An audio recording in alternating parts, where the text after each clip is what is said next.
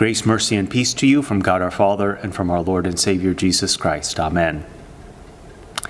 In today's epistle reading, the Apostle Paul described the Christian life in this way. This is what he wrote in Colossians. As God's chosen people, holy and dearly loved, clothe yourselves with compassion, kindness, humility, gentleness, and patience. Let the peace of Christ rule in your hearts, and be thankful. Let the message of Christ dwell among you richly as you teach and admonish one another with all wisdom. In today's Gospel reading, Simeon and Anna show themselves to be excellent examples of that kind of thought and that kind of speech and that kind of behavior. They are living out the Christian life described by Paul in the book of Colossians. They are putting their faith into action by their virtuous words and deeds. Simeon and Anna are, by God's grace, His chosen people, holy and dearly loved. And they are blessed to meet and behold a 40-day-old baby Jesus at the temple in Jerusalem. And they respond by letting the peace of Christ rule in their hearts. Neither of them have much time left in this world, Simeon and Anna. Anna is very old, it says in the Gospel of Luke, and when Simeon speaks of being dismissed in peace, he means death. That's the kind of dismissal that he's talking about. Yet both of them possess the peace that passes all understanding. The peace of Christ is ruling in their hearts.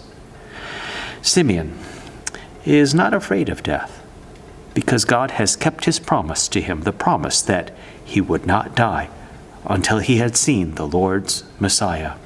And Simeon holds that Messiah in his arms. He holds salvation in his arms. And Anna, she's not afraid of death either. She sees Jerusalem's redemption when she sees the baby Jesus, and she sees her redemption in that child as well. The peace of Christ rules in their hearts. Simeon and Anna are living out their faith by letting the message of Christ dwell among them richly as they teach and admonish with all wisdom. Anna spoke about the baby Jesus to all who were looking forward to the redemption of Jerusalem, Luke wrote, that is, all God's Old Testament faithful people. He who has ears, let them hear to what Anna has to say about this child and the redemption of Jerusalem. And Simeon, he's in the temple courts, a very public place, praising God with what has become known to us as the Nunc Dimittis, the Song of Simeon.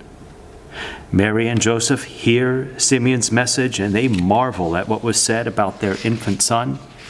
For both Simeon and Anna, the message of Christ lives and dwells within them richly, and it bursts forth in word and song. With their godly words and actions, Simeon and Anna have clothed themselves with compassion, kindness, humility, gentleness, and patience. They show all those qualities, and they are thankful to be at church in the presence of God and in the presence of the infant Christ. And Simeon and Anna are living out the Christian life described by Paul. They are putting their faith into action by their virtuous thoughts and words and deeds. They are, by God's grace, His chosen people, holy and dearly loved, and they are blessed and rejoice to meet and behold a 40-day-old baby Jesus at the temple in Jerusalem. Sadly, there are many things in this world that can make us feel the opposite of the peace and joy that Simeon and Anna are living out. There are many things in this world that can make us feel anxious and afraid and worried and frightened and unsettled and all kinds of things like that. And we are tempted to be clothed with these distressful things instead of the peace of Christ, along with compassion and kindness and humility and gentleness and patience. And death is one of those things that can make us anxious and afraid and worried and frightened and unsettled. As death draws ever closer, we may wonder, will God keep his promise to me like he did with Simeon, the promise to depart in peace?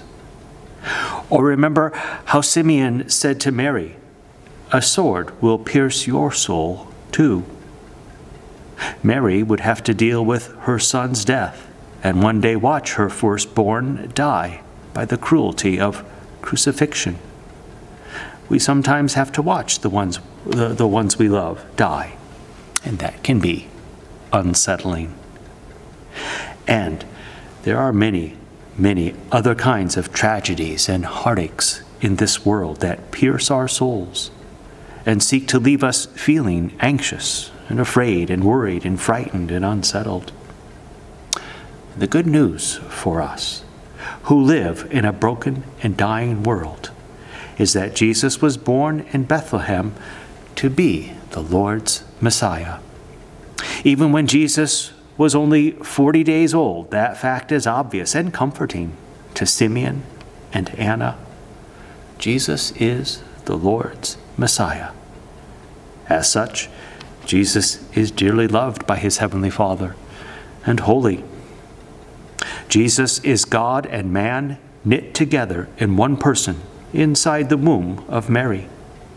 Jesus is divine and human, joined together in such a way that Simeon holds God in his arms. Jesus is the eternal Word made flesh and dwelling among us.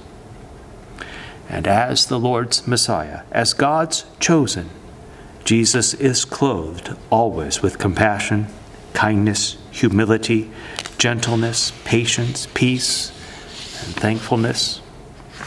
And armed with and made bold by the peace that passes all understanding, Jesus faithfully, compassionately, humbly, and for the joy set before him, went to the cross and death for us and our salvation.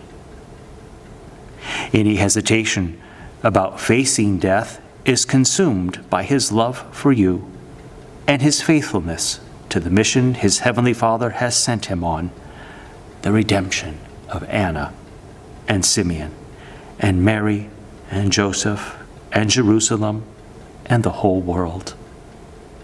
To defeat sin and death for us, he endured crucifixion and the tomb. He died as our substitute to pay for the sins of the whole world. He died faithfully, compassionately, humbly, and for the joy set before him. But on Easter, Jesus rose from the dead, and therefore death has lost its sting.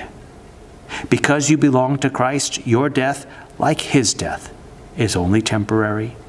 Your flesh and blood, like his, will live again and live eternally. Because of Christ, you are dearly loved by God and holy in his sight. He is ready to lead you through every tragedy, every heartache in this world. Because of Christ, you are dearly loved by God and holy in his sight. He chose you at your baptism and gave you the gift of his Holy Spirit and made you one of his own, a holy and dearly loved disciple. Through the working of his Holy Spirit, the message of Christ, the good news of Christ crucified and risen for you, dwells richly within your heart of faith. Like Simeon, you hold a miracle in your hands when you hold consecrated bread and wine. In, with, and under those simple elements is the sacramental presence of God's Son, the Lord's Messiah, the Savior, Jesus Christ. He is present in, with, and under the bread and wine to renew and refresh in you the gifts of forgiveness, life, and salvation. Jesus died and rose again for you. When the time comes, you may depart this life in his peace. In Jesus' name, amen. And the peace of God, which passes all understanding, keep your hearts and minds in Christ Jesus unto life everlasting. Amen.